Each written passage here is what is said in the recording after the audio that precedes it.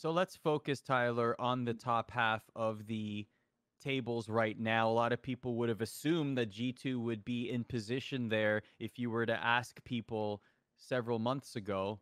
They are not there. Mad Lions are there, and already there seems to be this comparison happening, at least if you ask Peter Dune, the head coach of Mad Lions. He is not happy with how his team is being perceived or talked about by some people online and by some members of the LEC and League of Legends communities. Essentially, as you can see from the tweet, comparing this split's Mad Lions to peak G2 in 2019, in particular, setting that expectation. I find this absolutely ridiculous. The fact that people would try to put some sort of expectation on this young core group of players as if they're going to be performing perfectly like we've seen in the past from other teams. I think this is ludicrous, Tyler.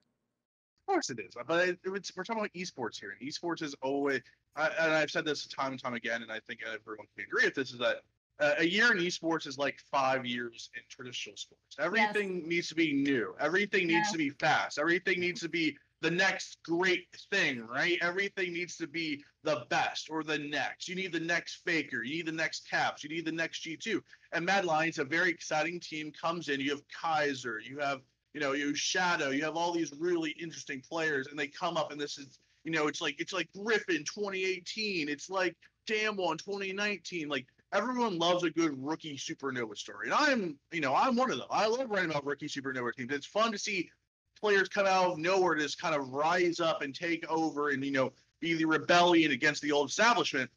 I think the big difference here is, Mad Lions hasn't won anything.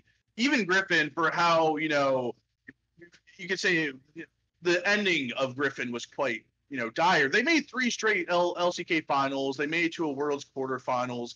Like, they had a proven track record before. They had the hype going in the spring split, but it wasn't, or the summer split where they debuted, but it wasn't really until they, made the final, and that's when really you could start talking about them as a legitimate, supernova team. For Mad Lions, comparing them to G2 is ridiculous. Peak G2, I think people are forgetting how dominant G2 was and how they could just play whatever they wanted, whenever they wanted. It didn't matter about the regular season record. Really, when it came to the playoffs, they dominated. When it went to the MSI, I was there. I saw it in my own eyes. Team Liquid go into that final and get ripped shred to shred in that final. It's ridiculous, and it's too much pressure on this young team. And we're in an online era, too, where even the results from an online era don't really stack up compared to playing offline. We don't know how they will stack up in, a world championship or an international stage playing against Chinese or, Korean teams, even North American teams to an extent. Like, I feel bad for Mad Lions because it's a lot of pressure on this team. And I think it's a lot more to do so that G2 and Fnatic aren't playing up to the level they should be playing, less so than Mad Lions usurping the Kings, right? Where I do think if they win the LEC, it'll be an amazing accomplishment. But until they actually get to that final, to make it past the semifinals, and get to that final moment where they can actually win a best of 5 versus, maybe a rejuvenated G2, a rejuvenated Fnatic, maybe a Rogue who's finally finding itself in a consistent form, then we can start talking about these, accolades and start hyping them into the World Championship. But right now, it's like esports people, esports fans in general, when I've been there. I think we've all been there. We like hyping up new things because everything in esports goes by so quickly that you always want to latch onto something new. I think words it have does not been said, Tyler. It's so it true. does a huge disservice to Mad Lions as well, because they're really good at so many things. Like last week, I know I talked about how you can track their progress as a team from really early spring, the first time they met G2 to now, and they are I think a legitimately strong team fighting team that could get better if they actually boot camped and just scrimmed Chinese teams for a 14-day quarantine period before a Worlds bubble. So I think the most frustrating thing about this narrative for me is that it takes away a lot of things that Mad Lions are actually good at right now and how they're succeeding.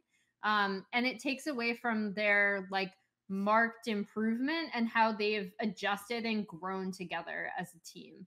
Because if you're just using them as a G2 XP, you're basically saying oh, we put all these players together and they were amazing from the get-go, and this team is like still the next like best thing, when I think super team. No, it's a lot of pressure, but like that's taking away from like how all of these players have grown. Like people did not think Humanoid was anywhere near the best mid laner, like previously, like prior to this split. Like sure, Shadow, I know the big thing is that he was scouted by EDG, and like that is like the big thing is like, oh, was he going to play in the LPL? But like he himself has grown as a jungler while in the LEC. Like I feel like you can point out all of these things about these players and how they've grown individually and as a team, and forcing them into a G2 narrative takes away from that. So that's what's frustrating for me.